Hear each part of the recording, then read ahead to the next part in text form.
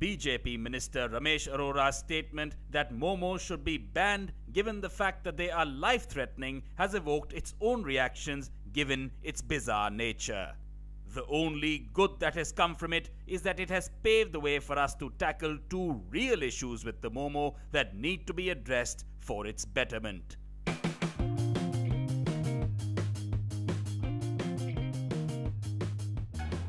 This has been the ticket to Tibet, Nepal and Bhutan for so many people across Delhi who are yet to travel there. However, it has been felt that the size of the Momo at street side vendors has been decreasing over time. Since these are the ones that cater to the mass, the fact that there are restaurants across the city that serve the larger ones does not apply here. That was not always the case.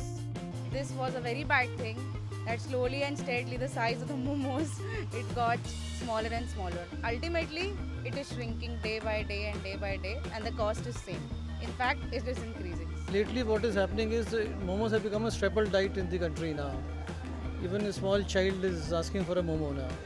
And what you find on the street is something like a 40 rupees or 30 rupees a plate. And you can't give it because the chicken keema is almost 250 to 300 rupees a kg. How can you do that? I don't understand.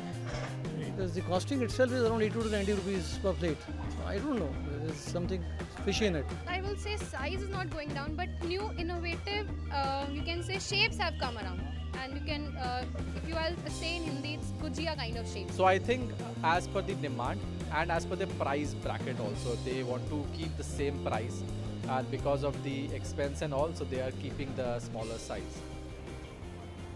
Another issue to be debated is the inclusion of paneer in the Momo, something that will make the creators of this dumpling turn in their grave, just like old MacDonald would when he comes to know that there's a McSpicy paneer.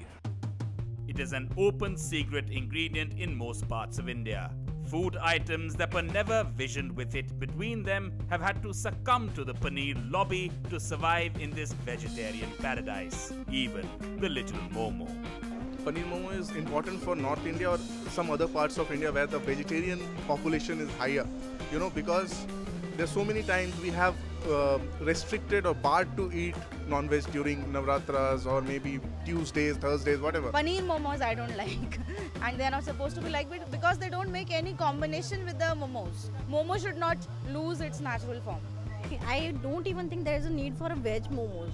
One should have only chicken momo. Paneer momo, the main thing is if you see that if I have a girl who is a vegetarian and she still enjoys a momo, so she wants a momo and we have a paneer momo, vegetable momo. So this is the only reason. Those who have tasted the paneer momo tell us that some of them are done to such perfection that the difference between them and chicken is hard to tell. It is merely an ethical one given that both are sources of protein. A need seems to be growing for the Momo to return to its original both in size and flavor.